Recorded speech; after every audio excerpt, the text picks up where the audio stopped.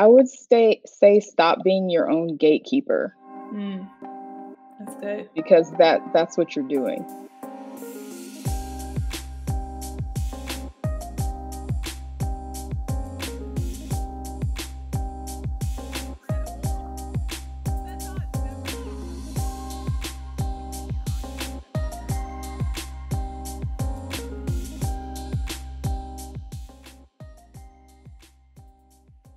Hello, my name is Javacia Harris-Bowser, and I'm the founder of CJ and Write, which is both a website and a community for women who write and blog. I'm also the curator of the Reckon Women Voices column. This is a column that each week features an essay by a woman with ties to the South. You can find these essays both on reckonsouth.com and in the Reckon Women newsletter. CJ and Wright and Reckon Women partnered back in 2019, and now we have something extra special for you. We've put together a series of interviews with Southern women writers, and we hope that as you get to know more about these women and their work, that it will inspire you to do some writing of your own. In this interview, we're speaking with award-winning poet Kwoya Fagin Maples. Kwoya is a native of Charleston, South Carolina, and currently lives in Birmingham, Alabama. And she's the author of Mend, which is an amazing collection of poetry that really, in order to understand the importance and the power of this collection, it requires a bit of a history lesson. So let me take you there for a moment. Dr. James Marion Sims of Mount Meigs, Alabama, is known to many as the father of gynecology. But he was able to do groundbreaking work in this field because between 1845 and 1849, he performed experimental surgeries on at least 11 enslaved women. These women suffered severe vaginal tears due to difficult childbirth. And according to Sims' own records, one woman underwent 30 surgeries.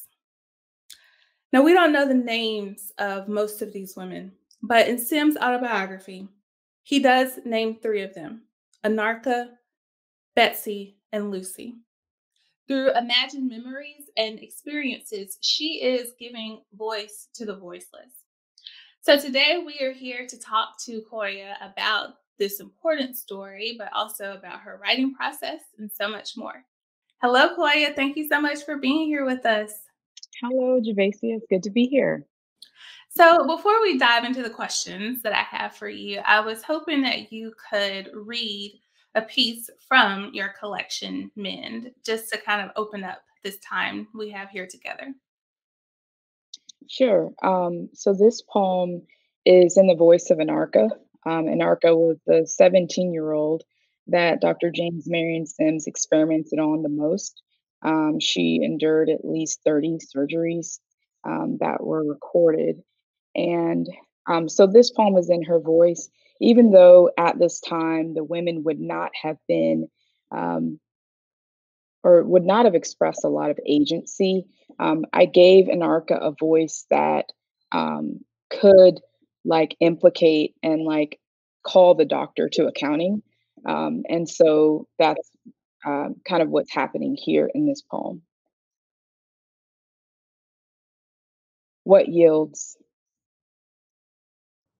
First, you'd have to consider us women. Realize our hearts beat under the bush. You'd have to think my heart longed like yours, and that my mind wasn't mindless, awash with nothing. To you, I am a hot, quaking body, prime material subject. I am only worth what can be gleaned. And you would have to know I meet the pain how your wife would. Imagine her, blushed pink frame, gap-legged, like a birth-slick colt, quaking. But you cannot hold both of us in mind at once. My ability to bear is immeasurable. Pain discriminates. Material subject.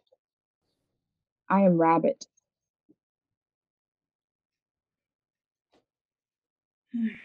Thank you so much for reading that. So, I wanted to ask you what inspired you to write this collection about these women and the horror, really, that they endured? When I realized that no records existed that recounted their experiences, the fact that there were 11 women that Sims operated on, but only three were named in his autobiography, the fact that I knew that they had existed, that they had gone through these experiences, but there was nothing to show for it, that frustrated me. It created within me this anxiety to make it right. And so that was the reason why I chose to elevate their voices. Mhm. So, in case someone's watching this and they don't quite know what persona poetry is, can you give us a succinct definition of that? Yeah, so poetry is persona poetry is poetry that is written in the voices of other people or even other things or objects. Um, in this case, this is historical persona poetry, so there's an element of history here. So the writer of historical persona poetry aims to be as historically accurate as possible as well in developing that voice. Now, with persona poetry that's historical, like yours, there is always going to be information missing. And of course, with this story in particular, there's so much missing. And so you Mhm. had to fill in a lot of gaps with imagined experiences, imagined memories. And so, how did you go about doing that? What was your inspiration for those imagined memories and experiences that you used to fill in the gaps and really bring these poems to life? So I mentioned the slave narratives. I attained those through the Library of Congress, and I read narratives. I read hundreds of slave narratives, and considering some of those stories and some of those voices really helped to shape the voices of the women and men from the Library of Congress. Photos of enslaved people, particularly enslaved women, that helped me to develop and distinguish the voices of the collection. Mhm. And so, yeah.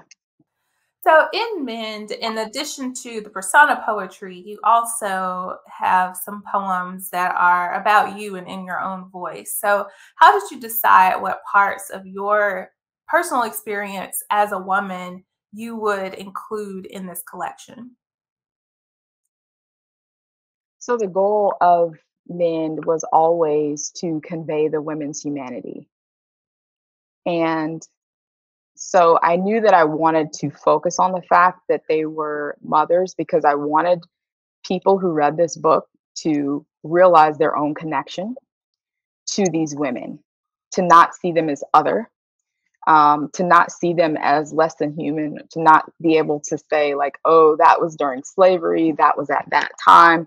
And so I felt like focusing on their motherhood was definitely going to be the way um, to convey what I wanted to convey. And so as I was writing this book, I was in the process of writing this book, which it took me 6 years to write. I became pregnant for the first time, and I had twins. And so again, like connecting us, connecting their experience from years ago to my own experience was really important to me.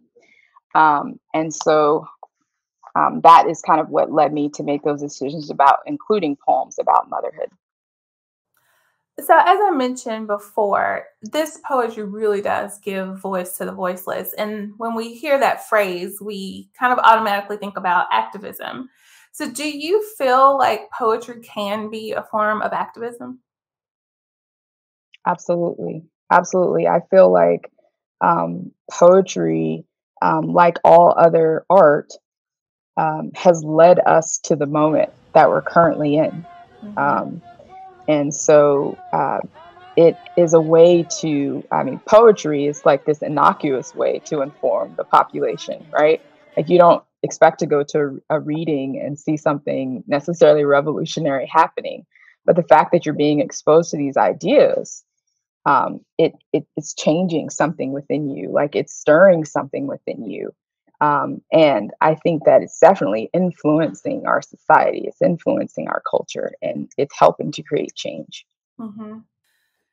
So, I want to get a little bit into your writing process because I'm hoping that people watching this will be inspired to write poetry of their own.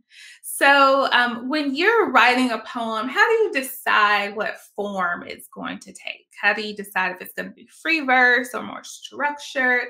How does that process usually go for you? Yeah, so I just start by just writing.